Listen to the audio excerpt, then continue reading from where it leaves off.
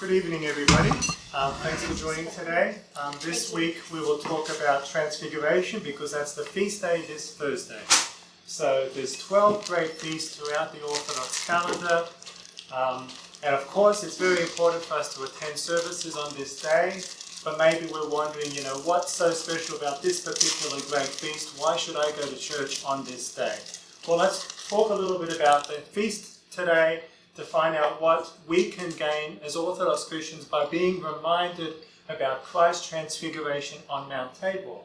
So 40 days before Christ's crucifixion, he called Peter, James, and John to follow him up the mountain. And so we have three evangelists talk about this episode. And we have the three apostles following Christ, while the other apostles remained at the foot of the mountain. And so the three apostles, Peter, James, and John, went up with Christ. And, the reason why he took at least three apostles was, in Deuteronomy, we hear that to have a witness, you need to have at least two witnesses or three witnesses. So Christ takes three witnesses to come. But he chooses specific apostles. He doesn't take all of them because just like with us, with the human race, we do not all follow Christ. But we are all called to him, but not everyone heeds to that call. So we just have a small flock essentially following Christ. And so Christ takes these three up the mountain, which by history and tradition is Mount Tabor. In the Gospel it doesn't actually say that it was Mount Tabor, but if you go to Galilee and that part of Israel today, there aren't many other mountains in the area. And Mount Tabor is a very special mountain. It's just a gentle slope, and we'll get to a picture in a minute. And so this is the icon of the feast day. We have Peter, James, and John at the base, trying to hide away from Christ because he transfigured before them. So the light was very bright that they could not even look at it. And then on the sides we have the prophet Moses, and then the prophet Elias. And so Christ transfigured at the top of the mountain with the prophets on either side and the three apostles at the bottom. And so when we look, we see how many people in the image? 5. No. 2. 6. 6. We see 6 people in the image. We see Christ in the center, plus the 2 prophets, plus the 3 apostles make 6. But 8. there's actually 8 as well would be a correct answer because Christ is the Trinity. So the Son of God is in the center. But we also have the voice of God the Father, which is represented through the shapes, the rhombus there. And then the Holy Spirit is actually the cloud which descended on Christ when God the Father said those words. You said how many people? And so, in a way, Transfiguration is a second theophany. Theophany, we know, is the feast day when what happens? The baptized? Christ is baptized, and then God the Father speaks from the heavens, and the Holy Spirit appears as a dove. The Holy Trinity is made manifest for the first time on Theophany, and then again the Holy Trinity is made manifest. Also, he takes the 3 apostles with him, Peter, James, and John, to represent the faith of Peter, because remember, Peter, Petros, you are the rock on which I will build my church. His faith is of Christ being the Son of God. Hope is James, so St. James is always associated with hope, and love is always St. John the Apostle. John the theologian is the Apostle of love. So we have faith, hope, and love, which are the 3 key ingredients to follow Christ and to be saved. He prayed on the mountain, the apostles fell asleep, then they woke up to Christ transfigured with that bright light. And Moses and Elijah were on either side. We have the 2 prophets. Prophet Moses is the lawgiver. We have him taking the Hebrew nation to the promised land. And God appeared to Moses and gave him the tablets of the law and all the other laws. And so he wrote the laws from God. So he's the lawgiver. Because there's a lot of talk about Christ. He's breaking the fulfillments. All the Pharisees and scribes, they said, Christ, he must not be a holy person and of God because he's breaking all these rules which Moses passed down to us, and we've passed down from generation to generation. But by God having Moses up there with him during his transfiguration shows that he is not breaking all the laws of Moses, but in fact fulfilling those laws. And Moses is up there talking to Christ in support of him. And we also have Prophet Elijah. He's the foremost of the apostles, and he symbolizes life, because as Elijah, as we know through his life in Kings, he was taken up to heaven in a fiery chariot. So he did not experience an earthly death. So he is alive up in the heavens. He was taken up to the heavens alive.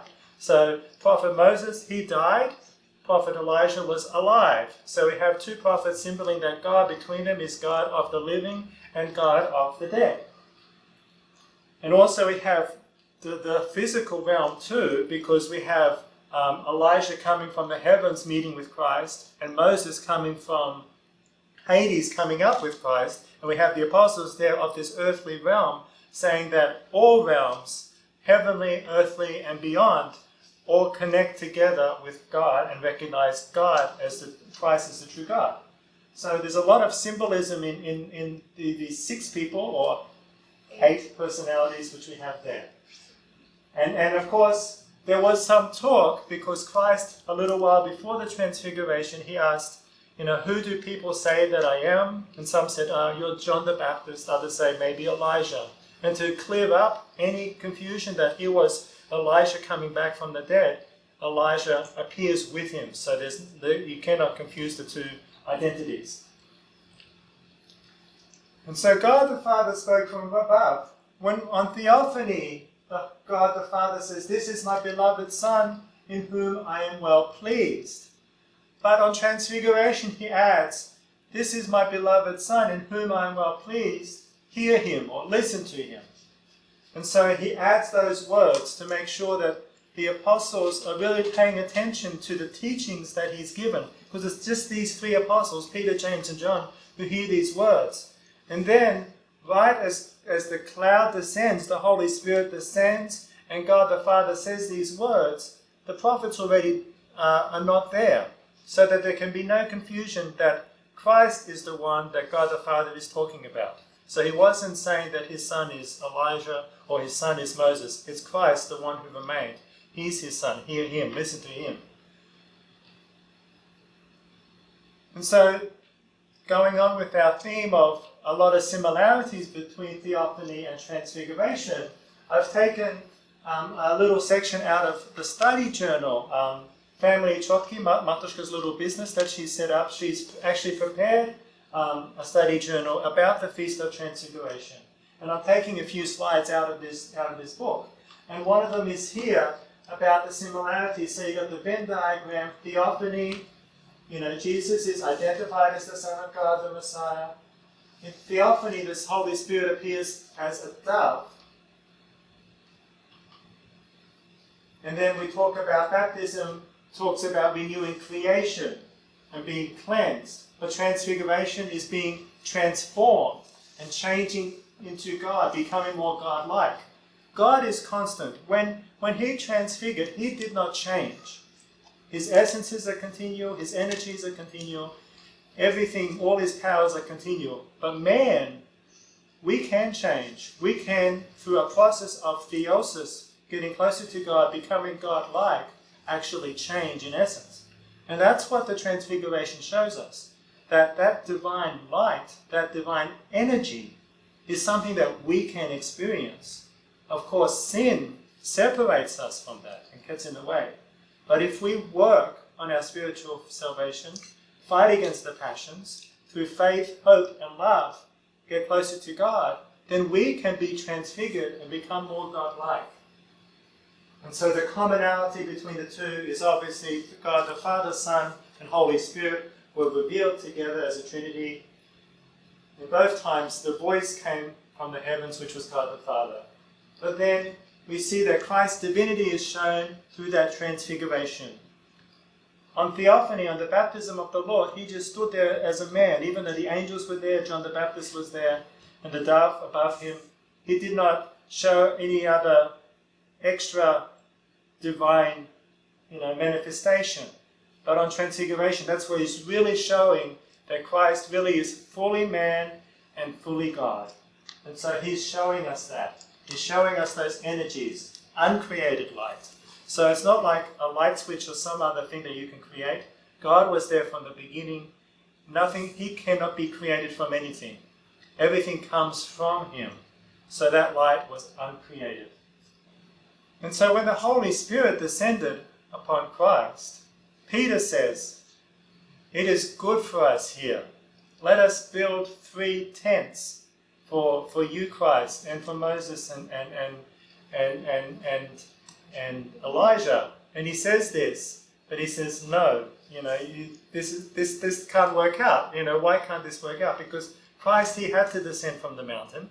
Christ had to be crucified and die for our sakes. So he couldn't stay there forever, and Peter and the other 2 apostles couldn't just enjoy it. So after that, that's when the cloud descended and the booming voice from the heavens came. And then that's when they were really afraid. And that's when the 2 prophets disappeared. And so we have that as a reminder that when we feel grace, and I'm sure we've all experienced it on certain feast days, maybe we've come to church on Pascha and we feel a special grace, but then it disappears. Or maybe we go on a pilgrimage, we visit a monastery, we go to the Holy Land, something like that. We feel this special grace, but then it leaves and we notice its absence.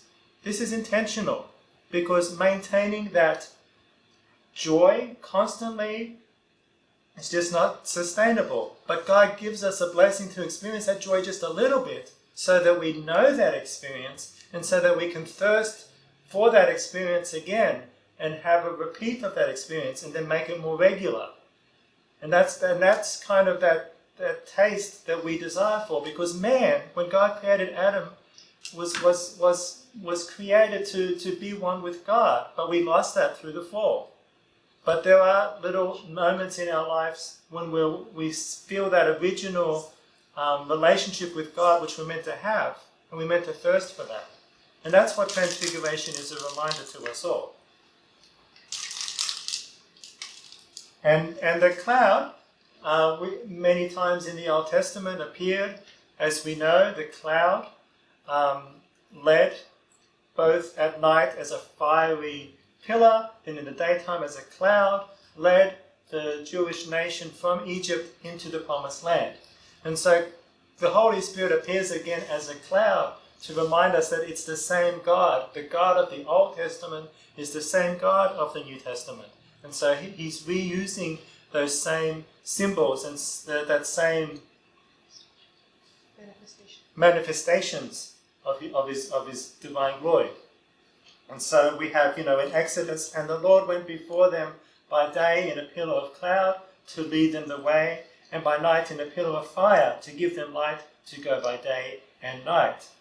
And so, we have God, appearing as the burning bush and the pillar of fire, the 3 strangers, the 3 angels to Abraham, many different manifestations.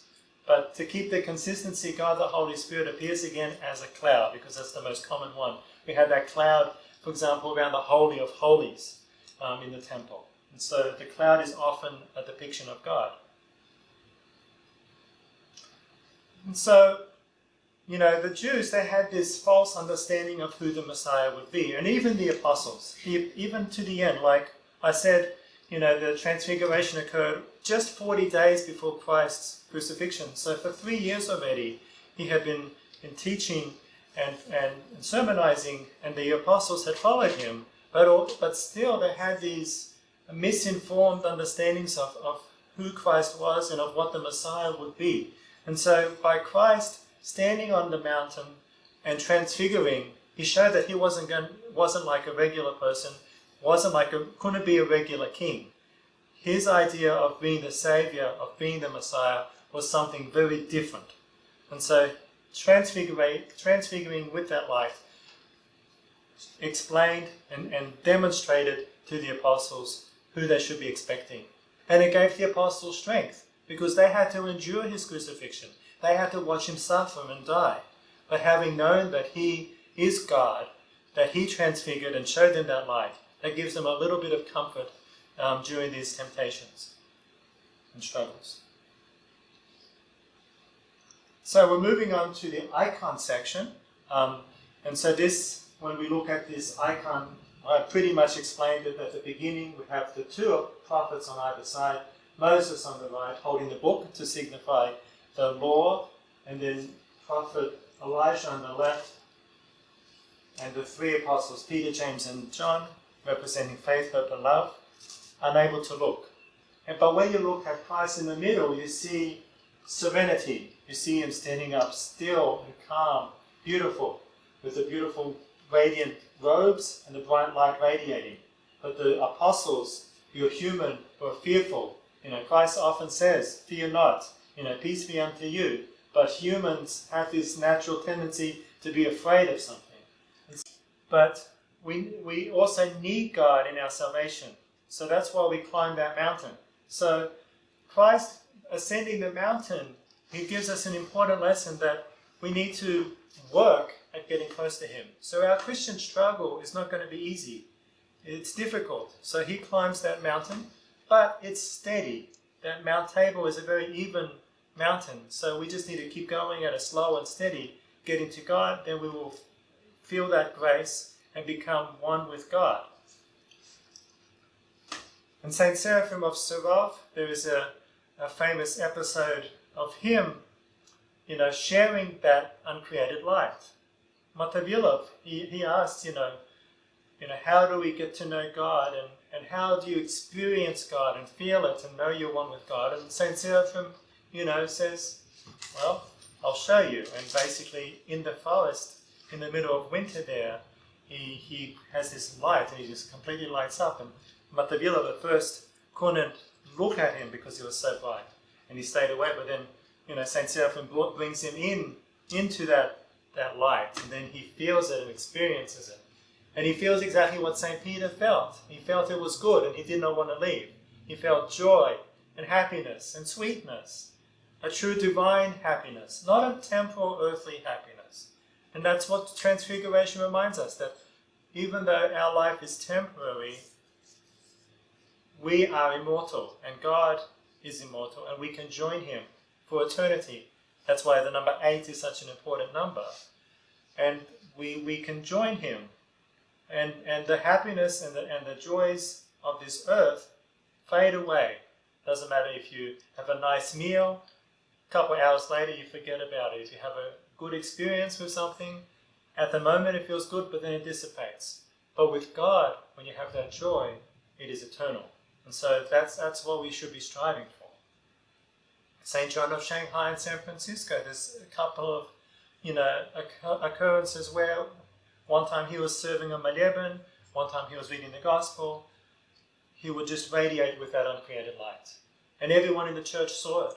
It wasn't just something that was an accident caught on camera. No. Everyone who was praying with St. John in the church saw that light come down. Mount Tabor, as I said, has a very gentle slope. And it sticks out in the Holy Land in Galilee. There aren't any, it's not part of a mountain range, it's just a lone mountain there. So there's not much confusion about which mountain Christ could have transfigured on. And we even know from St. David that, on Tabor and Hermon, my name will be Tabor, and Hermon will rejoice in Christ's name. And so we know that Tabor is remembered in the Bible, in the Psalms, and the Church teaches that this is that moment that Saint David was foreseeing. This was when Tabor would rejoice, when Christ was transfiguring on top of that mountain. And so we have this gradual mountain. It shows that, yes, we have to ascend to God, and there'll be battles, and there'll be difficulties, and we'll fall down. But ultimately, God is trying to lead us to him gradually and in a fair way to get to him. It's not, he didn't transfigure on Mount Everest. That would have been a difficult mountain for us to climb. He transfigured it on Mount Tabor. So it makes it feel, possible for us to be able to join in. And every year on Mount Tabor, on the Feast of Transfiguration, so the 6th of August on the old calendar, which is the 19th, at the monastery on the top of the mountain, there's two. There's the Orthodox one, and then there's a Catholic one. But on the Orthodox side, people come and they go to the midnight service. Once the liturgy is over, like 3 a.m., they come out and then this cloud descends. This cloud descends on this mountain, and they feel this cloud, and sometimes it's orangish kind of color, and they can just feel this cloud in the middle of the night. So it's the middle of summer in Israel. There are no clouds, no rain at that time of year, but this special cloud appears and descends on the mountain. And this is a miracle that happens every year. And so Saint Nicolae Velimirovic, the great Serbian 20th century saint, says, why did Transfiguration occur on a mountain and not in a valley? So as to teach us two virtues, love of labour and godly thoughts. For climbing to the heights require labour, and the heights themselves represent the elevation of our thoughts to the things of God. So we're looking up. And mountains with the Jews had a very important symbolism. The Sermon on the Mount and many other adventures, the Jews saw the mountains as a special creation of God, as a symbol of God's glory, that He created these wonders. And so anytime something happened on a mountain, there was always this association with a being connected to the divine. On Transfiguration, we bless fruit. That's a tradition. And some churches bless just apples, some bless just grapes, some bless all sorts of fruit. There's different traditions with different areas, obviously, what's in season for that particular country. For example, in Australia, we don't bless that much fruit on Transfiguration. We're in the Southern Hemisphere. We actually do the fruit blessing on the meeting of the Lord, which is in February, which is connected to the harvest season. So we actually bless fruit 2 times a year. On Transfiguration to maintain the connection with the Northern Hemisphere and the tradition of the church, but also on the Feast of the Entry, because that's the season where everything's right. But here in the Northern Hemisphere, even though there may not be all the fruits of the earth in the desert, we take what's in season and we bring it to church for the blessing. And the reason why we bless fruit is because the fruit symbolizes, well, sweetness and something that's good. But we need the sun so that fruit becomes ripe. And that's just like our spiritual life. Without God's grace, without that transfiguration, that transformation from God's divine energies, that fruit will never ripen, and we will never develop into what we were meant to be. So we need to, like the garden, trim the weeds, pull the weeds out, pull out our passions. We need to have order in our life. We need to follow the church calendar and have that order. But then we need the sunshine, which is God's grace, so that we come. So the fruit is a symbol of what we need to emulate in our spiritual lives. We don't want to be, sour grapes or sour apples. We want to be sweet. And so we try to focus on our spiritual lives, fighting the passions, living the gospel commandments in faith, hope, and love. And then through God's grace, we'll become sweet and desirable, just as God intended. And so we have our little journey. Number 1 was when man was first created, but then man fell through the temptation of eating of the fruit of knowledge of good and evil. And so he fell, but then by the tree, but then he comes back. And this little drawing shows that theosis is that process of getting close to God. And we get there finally at his resurrection. So God creates man. We were designed for theosis, but sin got in the way. Fell into the sin, so we couldn't have union with God. But God makes a promise.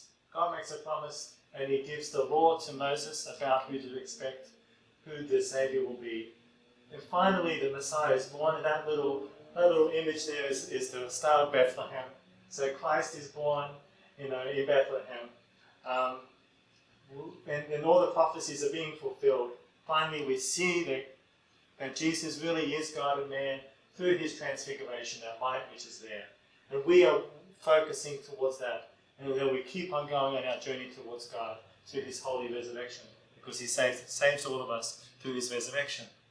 So that's my little presentation for this evening. I kept it short. I can receive any questions. Thank you. There are some alive today that will not die until they see the Son of Man coming in glory.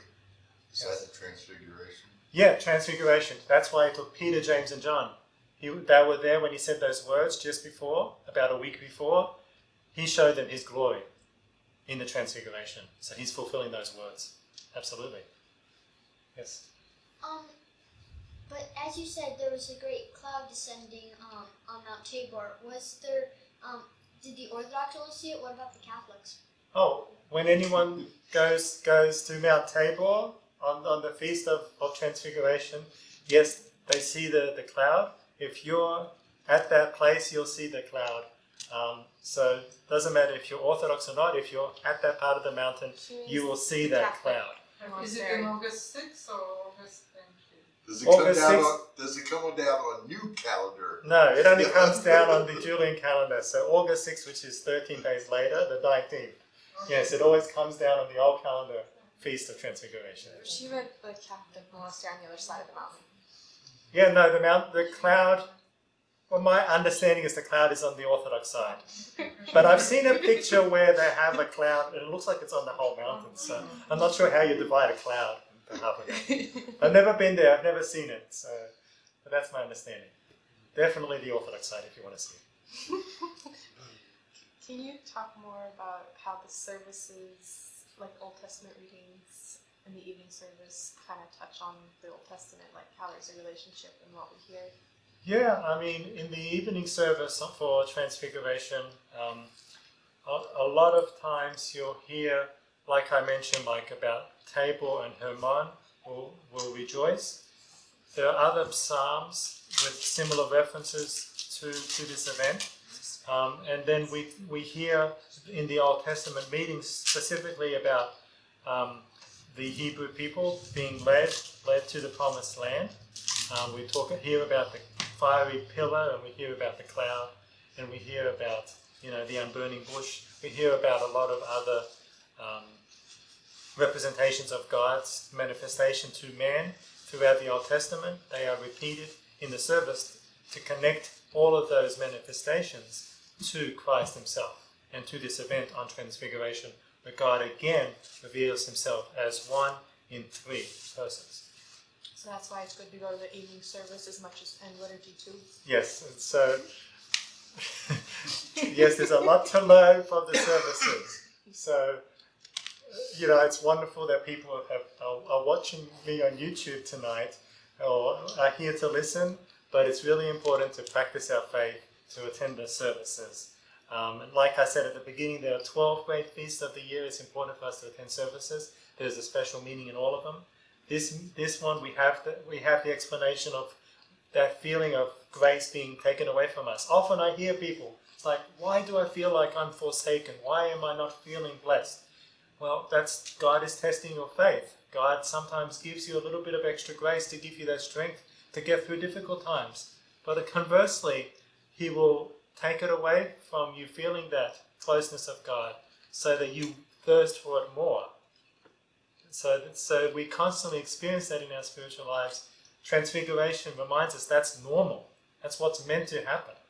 That we're meant to thirst more for that grace and then be transfigured by it. We're not meant to just, stay in one place and build a little tent, for Christ and the prophets and just say, all is done. No, we need to struggle. And so we need to continually struggle. And that's what Transfiguration teaches us. That one, God truly is God and Jesus truly is God and man. But that divine energy we can participate in. There are lots of, conversations, between St. Gregory Palamas, and Western theologians, Balaam specifically at that time, saying that, man cannot experience God's grace to such a degree. But St. Gregory Palamas, because of his experience on Mount Athos, he was a true man of prayer. He knew that you could be transfigured, that a regular human being could be transfigured like Christ. And so that's why he argued in the Triads, his writings, that this is possible, and this is part of our Orthodox teaching. And that's why on the second Sunday of Great Lent, which is close to when the Transfiguration happened, 40 days before his crucifixion, we remember St. Gregory Palamas on that second Sunday. Now we've moved Transfiguration out of Great Lent because it's a great feast, and if we had that at the beginning of Great Lent, it would kind of, not set the tone well for Great Lent. So the fathers decided, let's move it 40 days before Christ's, elevation of the cross. So his crucifixion, his cross was lost, but after several centuries, St. Helena found his cross. And 40 days before that event, they decided, let's remember his transfiguration. So that's why we celebrate Transfiguration on the 6th of August.